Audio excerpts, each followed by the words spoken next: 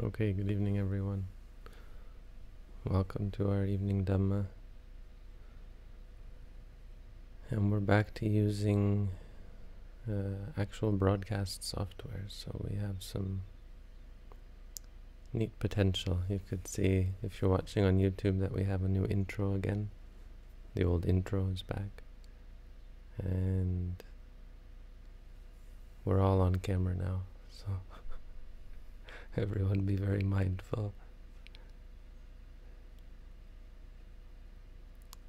But just to say, don't do anything differently.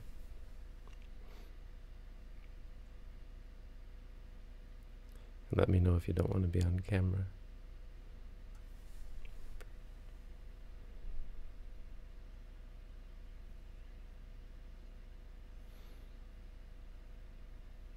So today is, before I get started, today is the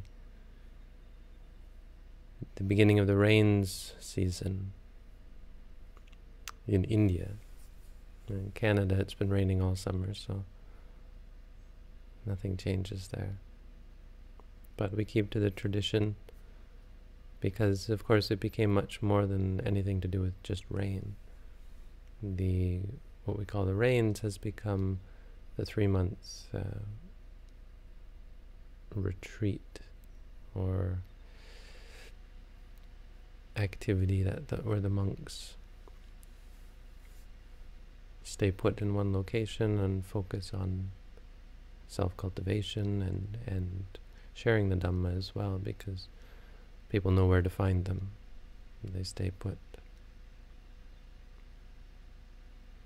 Not a lot's going to change around here, of course, except I may not go places as often as I otherwise would.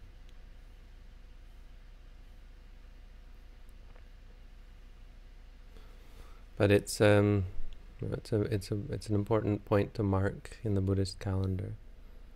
Yesterday was the day, I didn't mention it probably, it was the day where the Buddha taught the first discourse. So yesterday was the beginning, marks the anniversary of the beginning of Buddhism, where the Buddha taught the Dhammacakkappavattana Sutta, and today would have been the day where he began to teach the 5 ascetics until they all became Sotapanna, at which point he taught the Anattalakkana Sutta. So, today is a good day to begin talking about mindfulness. Today we're talking about right mindfulness. And I was asked, this is something I was asked to talk about, not right mindfulness, but wrong mindfulness, which is basically to say to talk about the same things. At a recent conference, many of you might have seen me give that talk. Of course, it's a interesting talk. It's perhaps the most interesting out of all of these, because mindfulness is the most interesting to us. It's we make this claim that mindfulness is like the key. It's where you begin on the path. The Buddha often said as much. He said, practice the 4 foundations of mindfulness. If you want a quick way to get to the core of the Buddha's teaching, start by purifying your morality and cultivating right view. And once you have those, practice the 4 foundations of mindfulness. I mean, the core is really the 4 foundations of mindfulness. But that quote does say something, that, hey, wait, you can't just start by practicing mindfulness. When we talk about right mindfulness, it requires some support. Because the thing is, mindfulness can never be wrong. Mindfulness is a good thing. It's always good. The Buddha said, Satincha kohang bhikkhave sabatikang vadami. I tell you, monks, sati is always useful. He said that when one is never without mindfulness, this is the path of appamada. Appamada being sort of the Buddha's last words. He said, appamadena sampadi. That means heedfulness or diligence. alertness, awareness, sobriety, sort of not being intoxicated by samsara, being clear-minded. So the question of what it means to have wrong mindfulness is an interesting question. I mean, when we talk about right mindfulness, well, doesn't that just mean mindfulness? And in a way, yes, it does. But there are issues that we have to understand. And so at the talk recently, I mentioned 4 of them, 4 ways that mindfulness can potentially be considered wrong. But first we talk about what is right mindfulness, and so the topic of tonight's talk is right mindfulness. Let's explain what we mean by mindfulness in the first place. And luckily our predecessors have put together a compilation of all the many different types of Dhammas and how they can be defined. So they've got really good concise definitions or ways of understanding all of these Dhammas. In fact, they go beyond a definition. I mean, the interesting thing about a definition is it's still just words. Right? If I ask you to define mindfulness, it's not an easy thing to do. We shouldn't be too caught up. And the texts are not satisfied with definitions. When we talk about what does this Dhamma mean, what does that Dhamma mean, they actually give us 4 aspects of each Dhamma. And the aspects are the characteristic or lakkhana, the function or rasa, the manifestation means how it appears, and the proximate cause. These are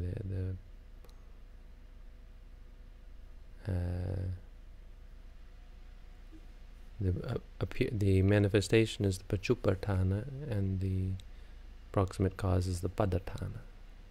Those are the Pali names.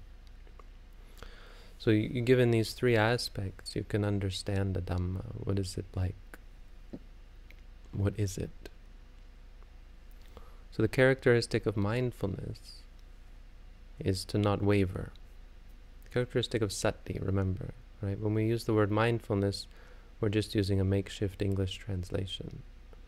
So we shouldn't get caught up. When we say mindfulness, we automatically think of a certain definition or certain qualities. It's not exactly what it means. This word sati. Sati is a quality of mind that doesn't waver. It's a quality of mind that grasps the object. It has a function of not forgetting. So our ordinary state of mind is forgetful. We experience something, but then we lose track of it. We get caught, we get lost in our reactions to it. Sati is also used in a mundane sense, so it means to remember things that happened a long time ago. This helps us understand what we mean by sati, because when we talk about it in a present context, we don't mean anything to do with that kind of memory, but what it means is to remember now. And so we so often forget ourselves. The characteristic of mindfulness, whether it's based on the past or the future or the present or whatever,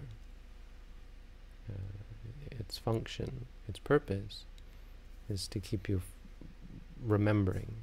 And that's what sati means. Sati comes from the root sar, which means to remember or to recollect. It's the same as the word sarana. When we talk about the refuge, we translate sarana as refuge, but it can also mean recollection. So when we take the Buddha as our recollection, we don't do anything without thinking about the Buddha. That means we take the Buddha as our sarana. Would the Buddha approve of this? Was this in line with the Dhamma? Is this something the Sangha would do? This is how we take refuge or sarana. Buddhang saranang gacchami. So that's what sati actually means. It means to not forget, to remember these things. So when we talk about our practice, it means to remember the present moment.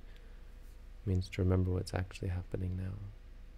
This is why we remind ourselves, right? When you say to yourself, pain, pain, you're cultivating this ability to not forget, hey, wait, it's just pain. No, it's not bad, it's not me, it's not a problem. Don't forget. If you forget, then you get caught up in what you think of it. You like it, you don't like it, and so on. The manifestation is guarding. So this is the point, is when you remember the experience, you don't allow for the judgments to enter into the mind. Allowing judgments is considered forgetting. You've lost reality. As soon as you say this is good, this is bad, this is me, this is mine, anything, you no longer have anything to do with reality. You're lost in imagination. It's not real. Liking something, right? This is good, this is bad. The liking is real. The actual fact of liking is real. But something being likable or good or a problem, and so on, this is all based on our own imagination. It's nothing to do with the actual experience. So our mindfulness guards our mind from this. That's how it appears. When you're practicing, then you're guarded. Your mind is guarded. Or it appears as confronting the objective field, which I've talked about before. It means not wavering, not running away from it, and not grasping onto it.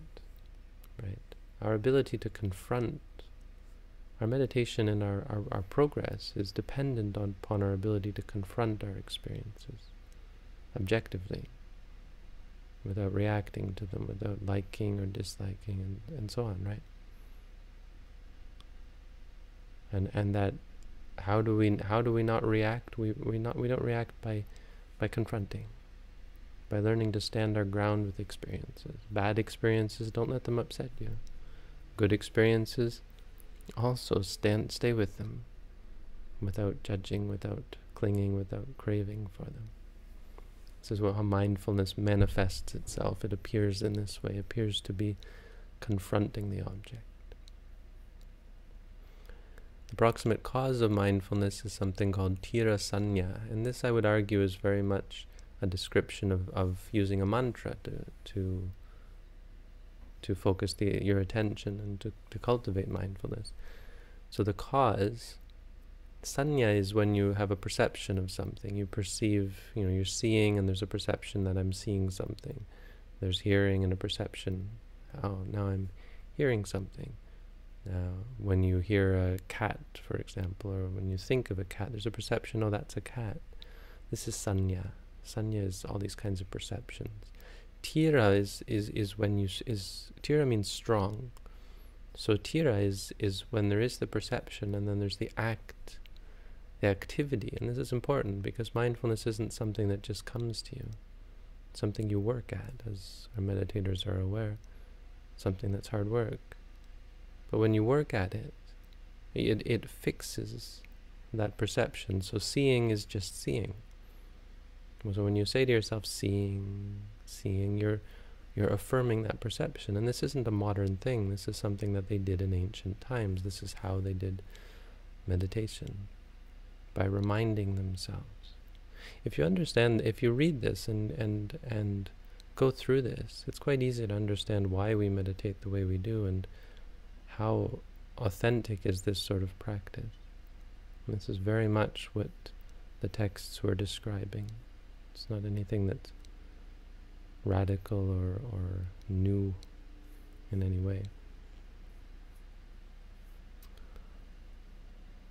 Or its proximate cause is the practice of the 4 foundations of mindfulness. And that's just a way of saying, practically speaking, how do you cultivate mindfulness? Practice the 4 foundations of mindfulness.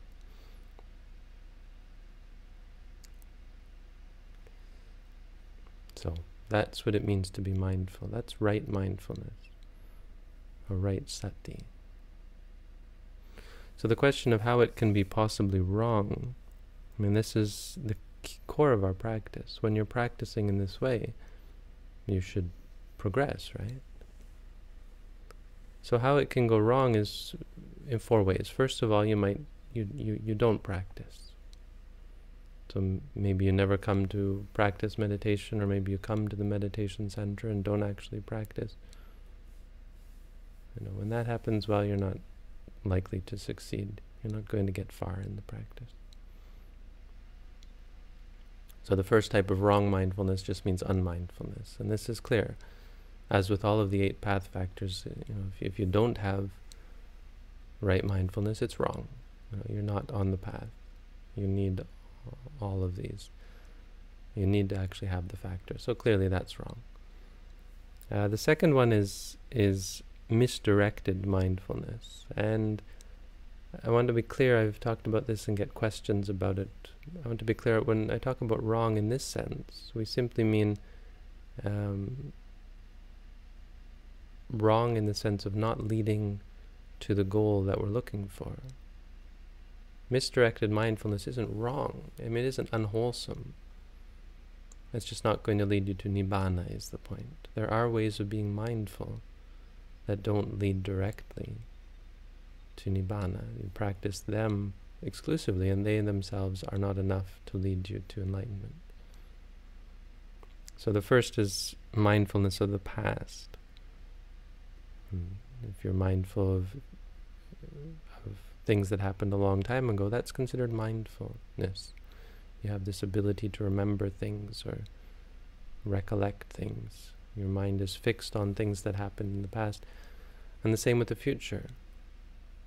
Maybe you're mindful of something that you have to do, something, remembering the things that you have to do tomorrow, or even making life plans, this kind of thing. None of that's going to lead you to enlightenment, and this should be clear. We're all quite clear that for mindfulness to work, it has to be about what's happening now, because mindfulness is designed to help you understand reality. It's designed to help you understand the nature of experience, and the only experiences we're having are here and now. Mindfulness of the past and the future have nothing to do with actual experience. They're memories that we have, or conceptions. And the third is concepts. Putting aside the past and the future, if we focus our mind on concepts like beings, it's possible to be mindful of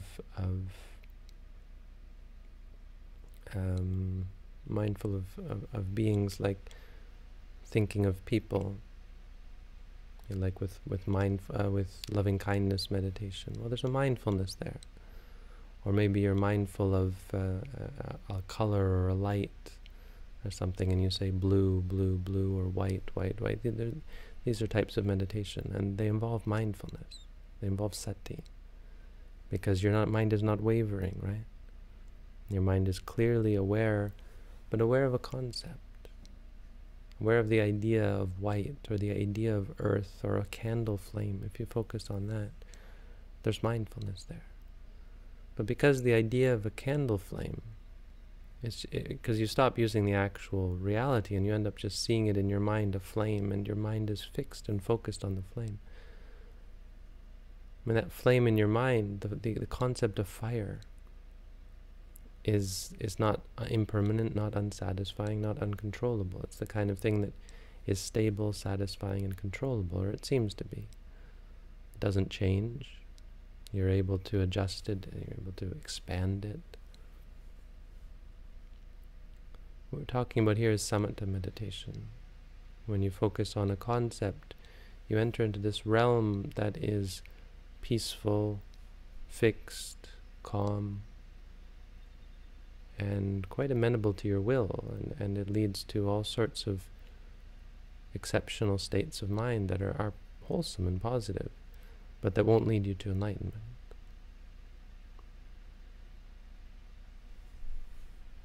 Because they're not real. They're arising in your mind.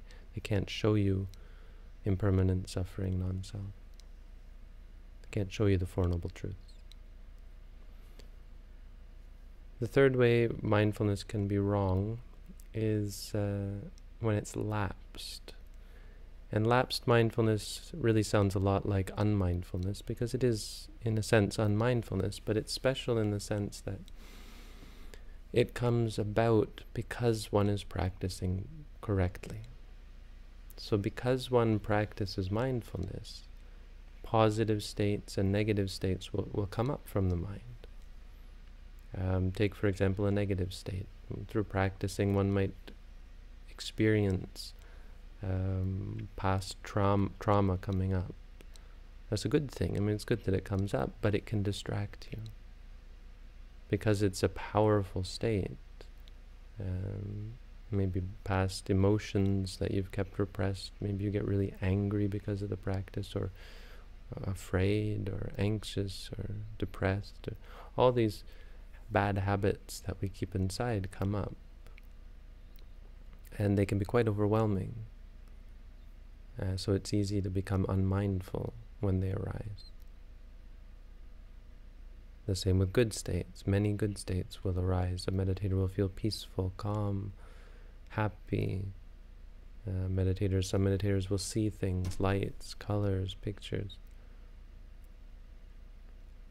There's nothing wrong with any of these things. They're in fact considered to be good things, but very easily one becomes unmindful when they arise, getting caught up in them. Maybe jnana is one begins to understand things about oneself, or even gain exceptional knowledges of past lives, or reading people's minds, or seeing things far away. Very easy to get distracted by that sort of thing. Some people have out-of-body experiences, and then they're just totally gone. And no mindfulness after that, because they get caught up in the state. So many different good states and bad states. And none of these states are a problem. It's not bad that they come up. Seeing lights or colors or pictures isn't a problem. The problem is they're enticing. They lead us to think, hey, maybe this is the path. They lead us to get distracted. And the same goes with negative states. We fix and focus on them rather than being mindful. The fourth way that mindfulness can be wrong is probably the way the Buddha meant when he talked about something called miccha sati, which means wrong mindfulness. He probably meant it in terms of the Eightfold Noble Path, the other 7 path factors. So if you're mindful, and so this can be defined or described as impotent mindfulness. You're mindful, but it's ineffective. Why is it ineffective? Because you have wrong view. And until you give up that wrong view, it's going to prevent your mindfulness from doing its job, from bearing fruit. If you have wrong thoughts, if you have bad ambitions, wanting to hurt people or harm people, your mindfulness just won't be effectual. You can try to be mindful, and it's just going to be like banging your head against a wall, because it's not accompanied by the factors that are required to progress. If you have wrong speech, wrong action, wrong livelihood, all of these will get in the way of of your mindfulness bearing fruit. So you can sit down and try to be mindful, but you'll find it very difficult if you're engaged, if any of these other factors are missing. Wrong effort and wrong concentration. If you have any of these, mindfulness is not able to do its work. Which is why, take my right effort and right concentration. This is why you really need to sit down and do meditation, do walking and sitting, and engage in formal practice. Because just saying to yourself, oh, I'm just going to be mindful in daily life, very hard to cultivate the associated states that are necessary. So, right mindfulness. It's a little more involved than simply saying, I'm going to be mindful. In fact, it's a little more than mindfulness, the word mindfulness itself. That's not really the best translation. And I hope by providing, those 4 aspects of sati, you get a better sense of what we mean by mindfulness. It's an active state that requires work. Right? Mindfulness is really where we focus our attention as far as our work goes. And try and cultivate actual recognition and remembrance, and this fixed grasping of the object as it is, not allowing the mind to fall into judgment or reaction. That's what we mean by sati. So there you go. That's right mindfulness. Tomorrow, right concentration, and then we're done. We'll move on to something else. Thank you all for tuning in. We'll look and see if there are questions now.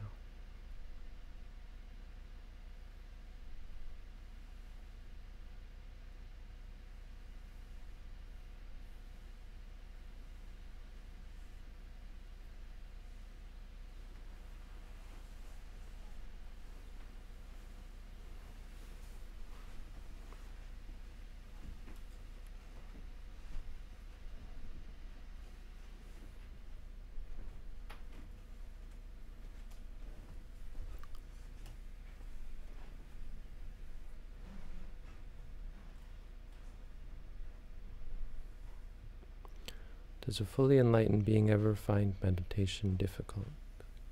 It depends what you mean by meditation. If you mean doing walking and sitting, then of course, yes, that can be difficult for someone who's sick, but an enlightened being will not find it difficult to be mindful. I think it depends exactly what you mean by meditation.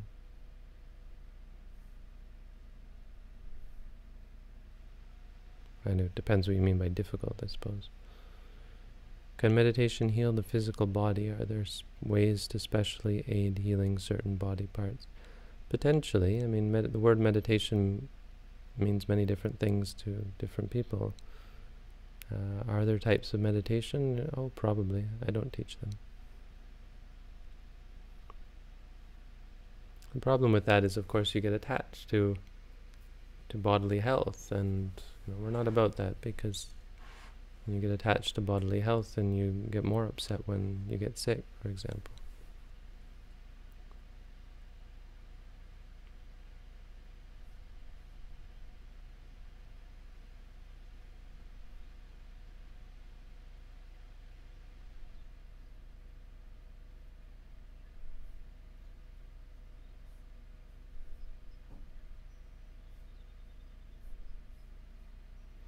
How important is noting while meditating versus just trying to empty the mind? Well, trying to empty the mind is something quite different. We're not trying to empty the mind. Trying to empty the mind is like trying to empty the ocean of water. It doesn't really happen.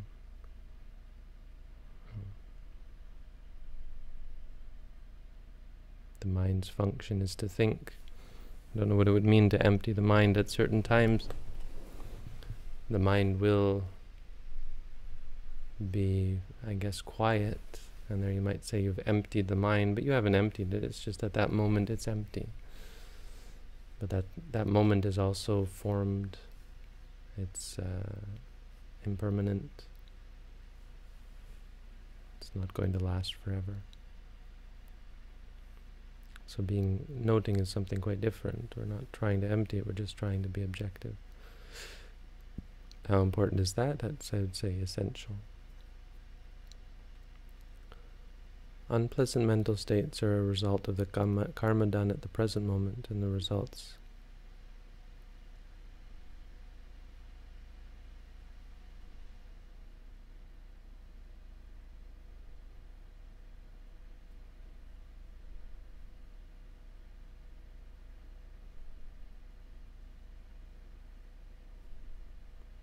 Unpleasant mental states are a result of the karma done at the present moment.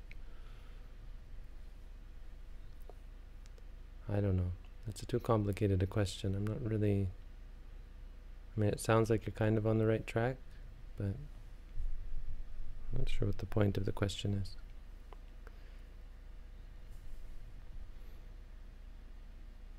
I've had an emotionally crushing experience with a woman in the past.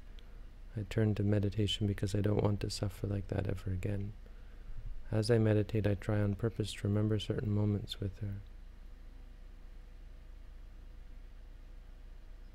Just to try and understand the feeling of aversion, but it's really tough. Would you recommend me doing this?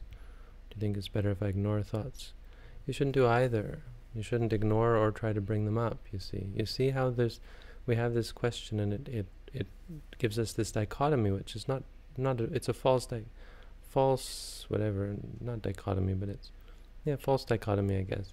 There's a third way. The thoughts will come up, and if they don't, then no problem, right? We're trying to learn about ourselves naturally. Who are you now? Nothing to do with the past or so on. If you don't want to suffer like that ever again, well, that's interesting. Look at that. Look at the fear or the aversion or the anger or so on.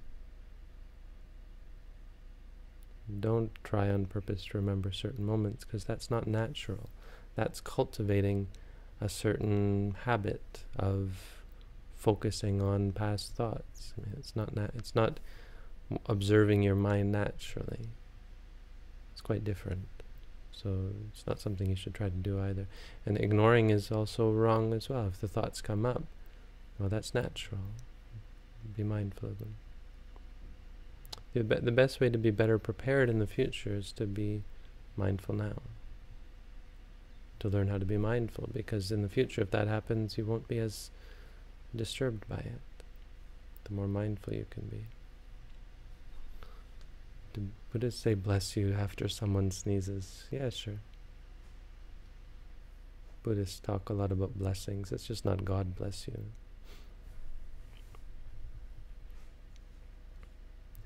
Do arahants have liking or disliking? No, arahants do not have liking or disliking.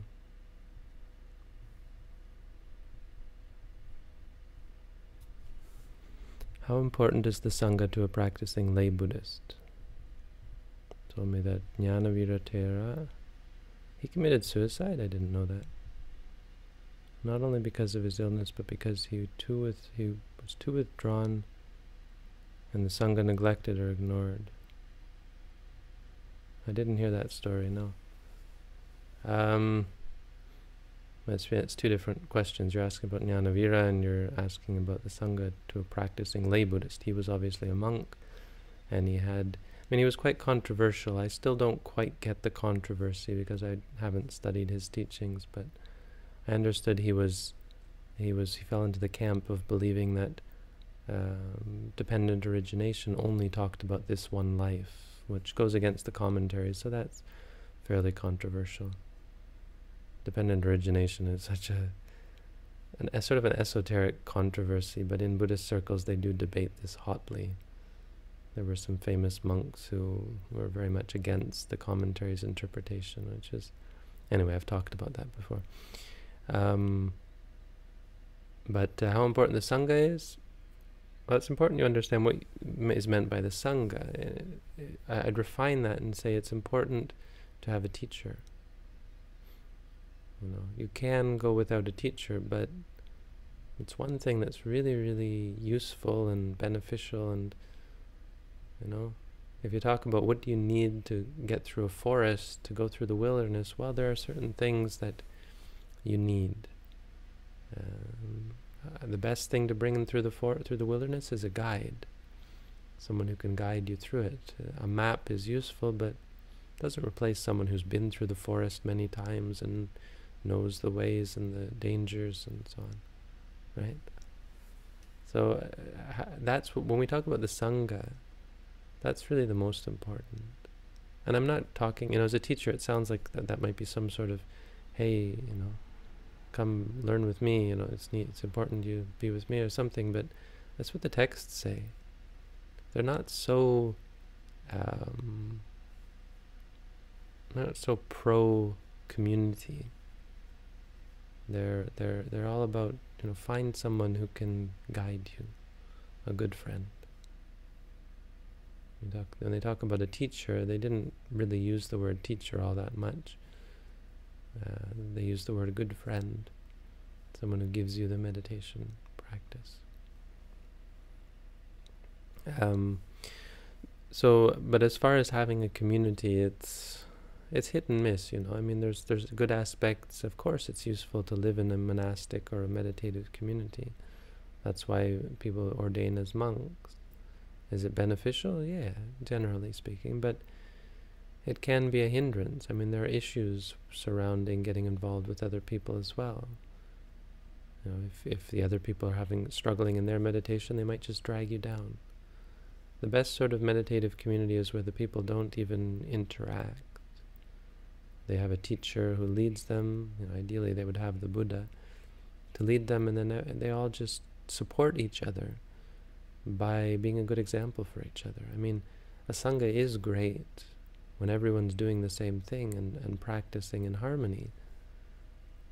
And it's not so much the interaction as it is the examples that we set and the harmony that has a power to it. You see everyone else meditating, well, you want to meditate.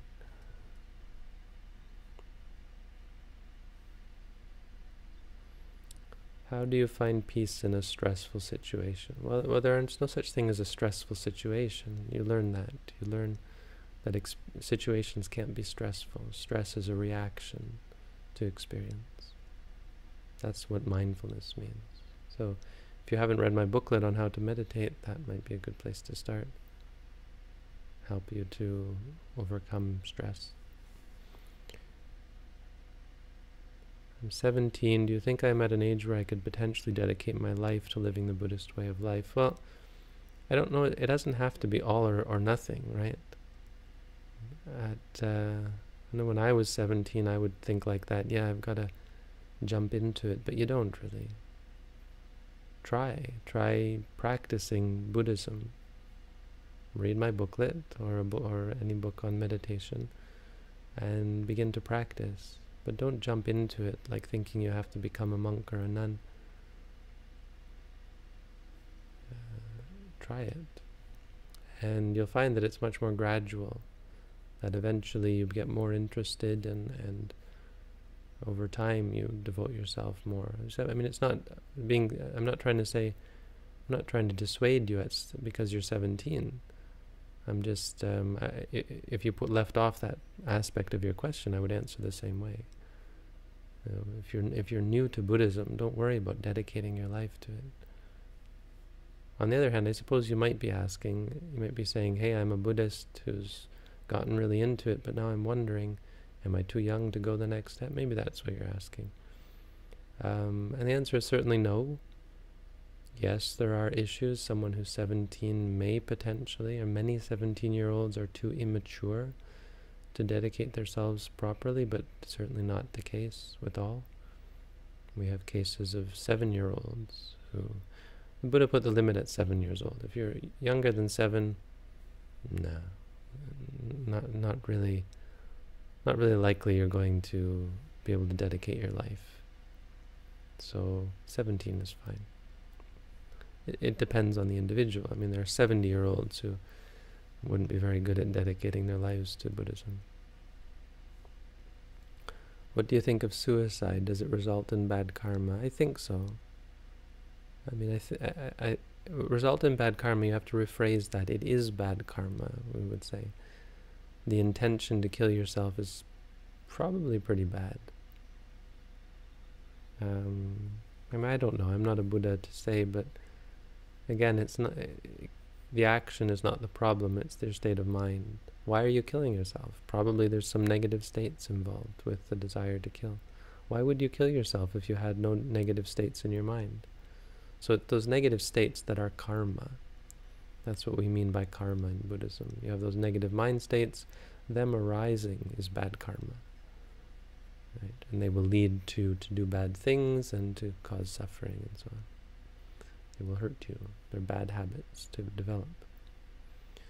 What do you think of Jesus? Oh, I don't think of Jesus that often. I meditate about 2 hours a day. Sorry, the point being that Jesus' question is it's nothing to do with our practice, and we're trying to keep our questions focused on our practice. Otherwise, there's too many questions. I get a lot of these, what do you think of X questions, and made a decision not to answer them. I meditate about 2 hours a day, 2+ hours a day. I got to be fair at staying with my breath.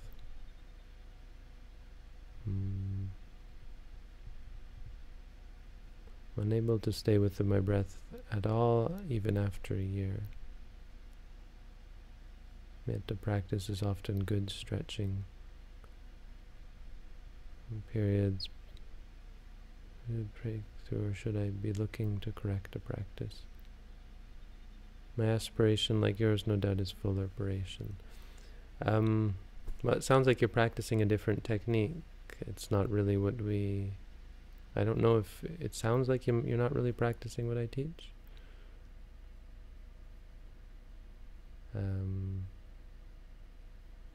So if you're not practicing based on my booklet, there's not much I can do I can't really comment on it. I'd recommend, if you haven't, to read my booklet. I mean, maybe you have and maybe you are. But if so, then it would be, well, good if you've got some states of clarity of mind, that's good, but keep going. Check and see if you still have, be mindful, and you'll see if you still have defilements left. Do you suggest Vipassana or Anapanasati for improving concentration? Well, I don't teach improving concentration per se, I teach mindfulness. There's obviously the best concentration comes from mindfulness, but we focus more on mindfulness, so I can't really comment on that exactly, except to say that what we focus on is sati. And by cultivating sati, then states like concentration or focus, they come as a result of the practice.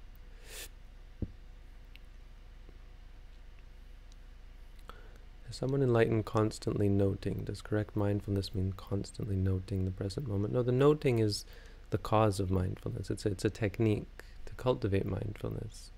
An enlightened person is always mindful, so the corollary would be, no, they don't need to note. They're just mindful. So the noting is our practice. It's this tira sanya, where you strengthen your perception, and that's what cultivates mindfulness.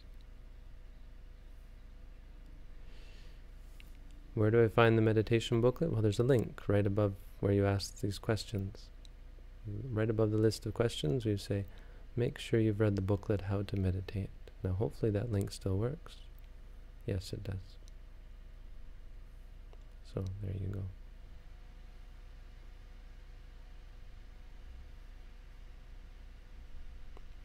And that's all the questions for tonight. Thank you all for tuning in.